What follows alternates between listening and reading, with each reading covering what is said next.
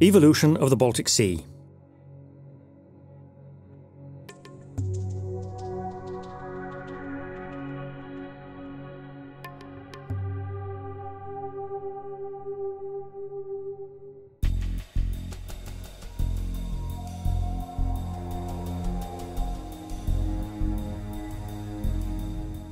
The Baltic Sea is about 1,600 kilometres long and on average 190 kilometres wide, with a surface area of about 386,000 square kilometres. The Baltic Sea can be considered as an arm of the Atlantic Ocean that intrudes deeply into the continental hinterland, as it is tied to the North Sea via an intricate system of straits. Meie ees laiub meile kõigile kodune ja armas Läänemeri. Aga kuna ja kuidas kujunes selle mere nõgu, seda ei tea keegi täpselt. Väga suured lahkarvamused, aga ühes on kõik ühel meelel. Siin on osalenud väga paljud erinevad geoloogilised tegurid. Alates tektoonikast, mandrijää toimest, suurte jõgede erosioonist ja veel paljustki muust.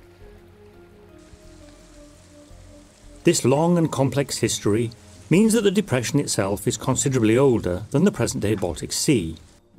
A body of water that has only existed since the retreat of the last continental ice sheet some 14,000 years ago. The Baltic Sea of today is relatively shallow. The mean depths of the other parts of the Baltic Sea, the Baltic proper, 65 metres, the Bothnian Sea, 68 metres, the Bothnian Bay, 43 metres, the Gulf of Finland, 37 metres, and the Gulf of Riga at 26 metres are rather modest. However, large depth variations occur as a result of the highly rugged sea floor, expressed in various forms of deeps, valleys and trenches that alternate with plateaus, shallow banks and escarpments. The deepest point measured is the Landsort Deep at 459 metres, slightly north of Gotland, which is considerably deeper than the greatest depths in the other parts of the Baltic. The Bothnian Bay, 147 metres, the Bothnian Sea, 294 metres, the Åland Sea, 301 metres, the Gotland Deep, 245 metres, the Gulf of Finland, 123 metres, and the Gulf of Riga, 67 metres. The depth in the southern part of the Baltic is largely less than 50 metres, though it exceeds 100 metres in the Gdansk Depression, 116 metres, and the Bornholm Basin at 110 metres. The Baltic Sea is one of the largest expanses of brackish water in the world, and the reasons for this can be explained by three main factors. Firstly, the water exchange with the North Sea, and thus the oceans of the world through the Danish Straits, is very limited. Secondly, its catchment area of about 1.6 million square kilometres is drained by more than 250 rivers that contribute about 660 cubic kilometres of fresh water to the Baltic Sea every year. And thirdly, the amount of precipitation exceeds evaporation. Thus, despite being connected to the North Sea, where salinity is normally about 3.5% or 35 grams of salts per kilogram of water, the surface water salinity of the Baltic Sea decreases steadily from the Danish Straits, 10 to 16 grams of salt, across the central Baltic Sea, 6 to 8 grams, towards the north and northeast. As a result, the most distal areas are practically fresh water containing only 1 to 2 grams of salts. Isolation from the Atlantic Ocean also shelters the Baltic Sea from noticeable tidal currents and sea level fluctuations, though in response to the regional wind situation, changes in water level can occasionally amount to several metres.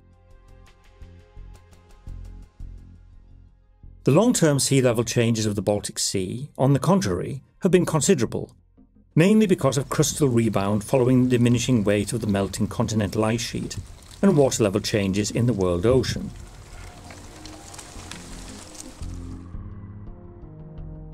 Today, the low-lying southernmost coastline of the Baltic Sea is slightly transgressive, meaning that the coastal areas in the southern Baltic are being gradually inundated by seawater, while in its northern parts, new land areas are continuously emerging from the sea. The gently rising coasts in the northern Baltic region are mostly cut into Precambrian crystalline bedrock, where an intricate and greatly dissected shoreline with countless small islands occurs. These islands and skerries are most numerous in the region between Stockholm and the open waters of the Gulf of Bothnia and off the southwest coast of Finland, and have been geographically grouped into the Stockholm, Åland and Turku archipelagos. It is estimated that these three archipelagos may have altogether about 90,000 islands and islets. The other two large groups of islands in the eastern and southern Baltic, the Danish and West Estonian archipelagos, have developed in areas of Paleozoic and Mesozoic sedimentary rocks. The central Baltic, however, has only few solitary islands: Gotland, Öland, Fårö, Stora and Lilla Karlsö, that have Paleozoic limestone cores. The crystalline basement rocks underlying the Baltic Sea mostly formed about 1.5 to 2 billion years ago. These rocks that are part of the Baltic Shield are exposed in the northern Baltic and in the adjacent mainlands of Finland and Sweden. In the central and southern Baltic, the crystalline rocks are, however, covered by younger sedimentary rocks of Paleozoic and Mesozoic age. The oldest sediments deposited on the crystalline basement are from the Ediacaran period and are found in an area of the present-day Gulf of Finland. The lower Cambrian seas, more than 500 million years ago, already partly covered the area of the present Baltic Sea depression, and sedimentary rocks of this age are exposed on shore outcrops in northern Estonia and in Skåne and Småland, Sweden as well. In the earlier Ordovician, most of the Baltic continent became inundated by the waters of the Iapetus Ocean. This sea, known as the Paleo-Baltic Basin, spread almost over all the present Baltic Sea area and covered vast territories for at least 50 million years, while gradually shrinking southwards since Silurian time. The bedrock of the southern Baltic consists of Cretaceous chalky limestones that are also well exposed in magnificent shore cliffs on the island of Mön in Denmark and Rügen in Germany. The most remarkable shoreline-forming escarpments are known respectively as the Baltic and Silurian clints. The roughly 1,600 km long Baltic clint, cut into Cambrian and lowermost Ordovician rocks, extends from Lake Ladoga in Russia in the east to the island of Öland in the west. The best spots to enjoy the views of this magnificent cliff are at Udria in northernmost Estonia and Pakri Cape in northwestern Estonia.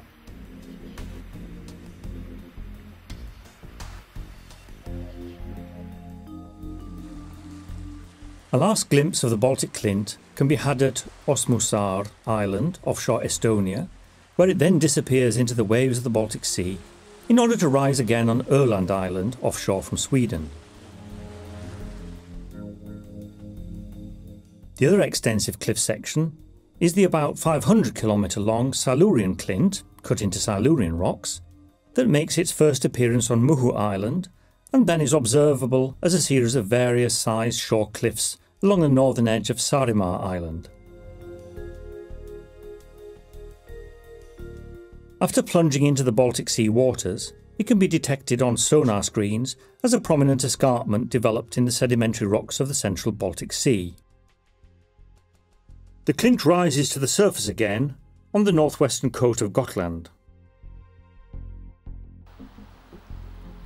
Here, numerous striking high shoreline cliffs can be visited, starting from Halshuk in the northern part of Gotland and ending with Högklint on the western part. Kui vana on Läänemeri kui veekogu, ka seda ei teata täpselt.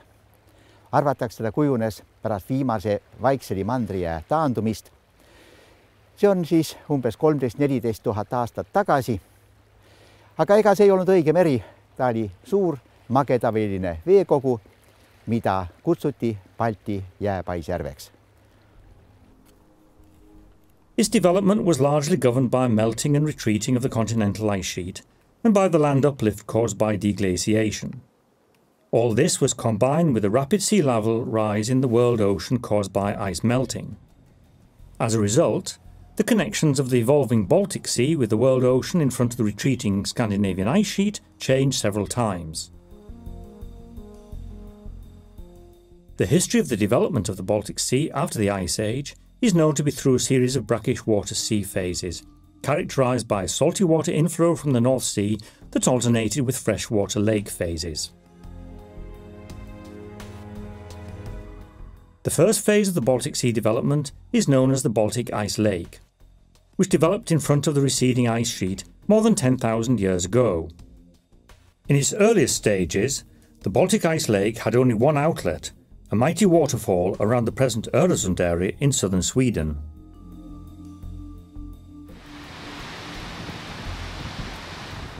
Because Baltoscandia experienced different rates of uplift in different areas, and because the Öresund area emerged faster than the water level in the ice lake, this outlet gradually ceased to let water flow through. The Baltic Ice Lake came to an abrupt end about 11,600 years ago, when the lake waters broke through a channel near Billingen Mountain in central Sweden.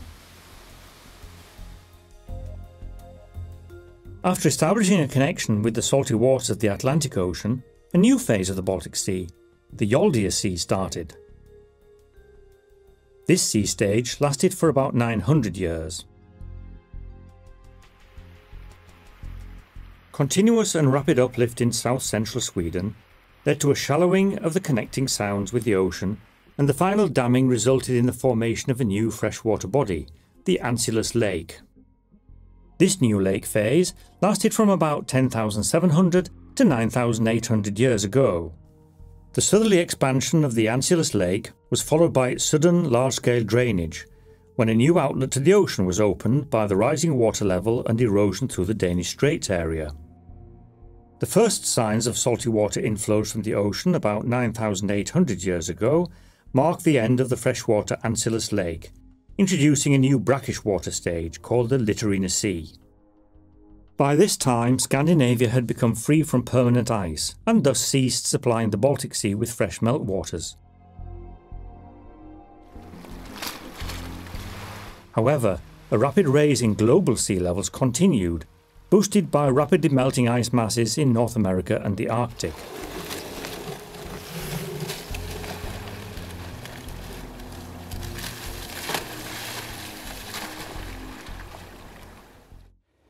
Ja pärast jääaega nimelt Atlantilise kliimastaadiumil oli kliima palju soojem kui praegu. Ja seetõttu liustikud sulasid ning ookeanide veetase tõusis ja samuti tõusis see veetase ka Läänemeres. Kuid umbes 5–6 000 aastat tagasi soolase vee sissetung vähenes ja kujunes niinimetatud Limneameri, mis eksisteerib ka praegu. Present-day land movements are +9 mm in the northern parts and -1 mm per year in the southern extremities of the Baltic Sea. This forces the waters of the Baltic Sea to inundate its southern coast, whereas new land areas are still emerging in the region of the Gulf of Bothnia. This continuous land uplift will cause the Gulf of Bothnia to split into two water bodies within the next 4,000 years, and thus establish a land bridge between the Vasa, Finland and Umeå areas in Sweden. Läänemere areng jätkub ka tulevikus ja need muutused on väga suured. Näiteks meie Saaremaa, Hiiumaa ja Muhumaa kasvavad kokku nii omavahel kui ka mandriga, mis viib siis Liivi lahe hääbumisele ja ka paljude teiste piirkondade maastumisele.